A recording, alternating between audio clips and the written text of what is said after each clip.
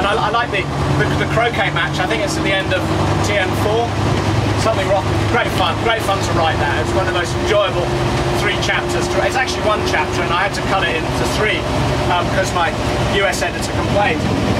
But it was one of the most fun things to write because sport is one of those things that which are very strange. You know, why should something like cricket or football or rugby, why should they be our national sports? You know, why not croquet? And of course, there's no answer to that.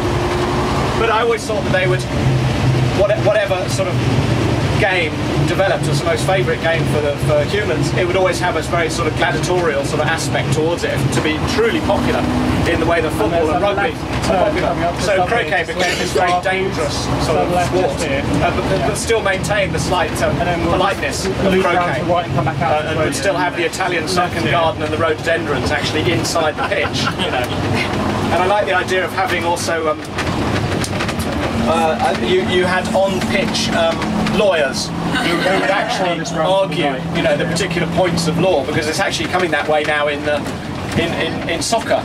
Is that they're going, oh well, we're going to take it to the High Court, and you go, what? It's only a game, but it's not, of course. Anyway, so this is the croquet stadium. In my book, it's actually, I think, like a 40,000 seater. Apparently, one of these stands came up from Aldershot, where it was used for the army, and they gave it to here. I don't know whether it still is. But anyway, but it's one of those huge, like US-style stadiums in my books, which is much more fun.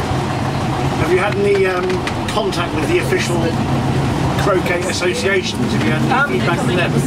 Yeah, the interesting thing about official croquet, the federation. I've been to watch a couple of matches, which are really fascinating. But they believe that it's a bit like the AV, you know, the people who think that you can't possibly understand it, you know, that was sort of, seems to be the plank of the no people. So AV was far too complicated for us, for stupid people to understand. And the interesting about Croquet Federation players is that they think that croquet is so complex that we couldn't possibly understand it.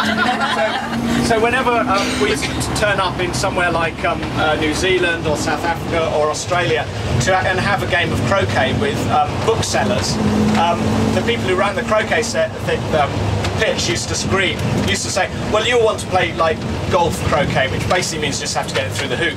And I said, no, we want to play proper federation rules, which are actually really good, and it's an excellent game. But I was playing it the other day, and I suddenly realised that I'd spent most of my on-green time explaining how to play croquet to other people. So on the theory of croquet, I'm actually very good, but actually trying to get the balls to hit one another, I'm not so good. And then I dropped the mallet, and everyone thought I'd thrown it, which is very embarrassing, because what you do, if you just miss a shot and then you drop the mallets by accident, everyone's going, ooh, it's only a game. I go, no, I dropped it. They go, yeah, right. So what do you say? You can't do anything really good. But I didn't throw it.